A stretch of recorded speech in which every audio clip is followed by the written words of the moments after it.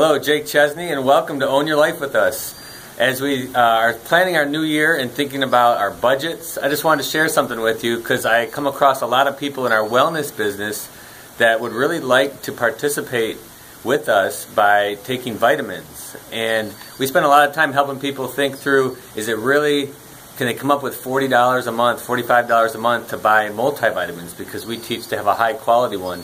And I was looking at our budget, and we spend, our family, close to, it's about $450 a month, maybe $500 a month on vitamins for our family. And that sounds ridiculous and crazy, I'm sure, to you. It's something that we've built on over time. But what I wanted to just share with you is, where do we find the money? Because we don't have a super high income, and we're just throwing money at things like this.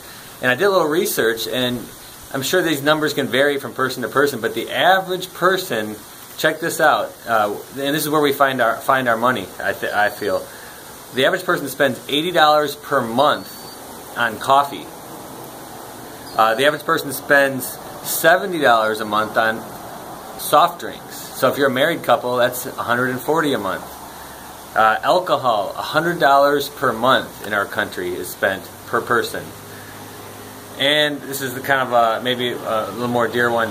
If you have a pet, $125 a month. Now we have a pet.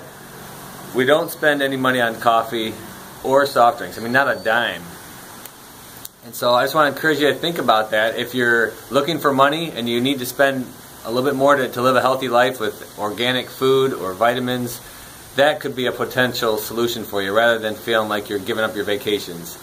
So my wish for you is that you will decide to take control and join this journey with us, so that you can have the freedom that comes from living your life by design. Everybody have a great week, and see you next time. Happy New Year.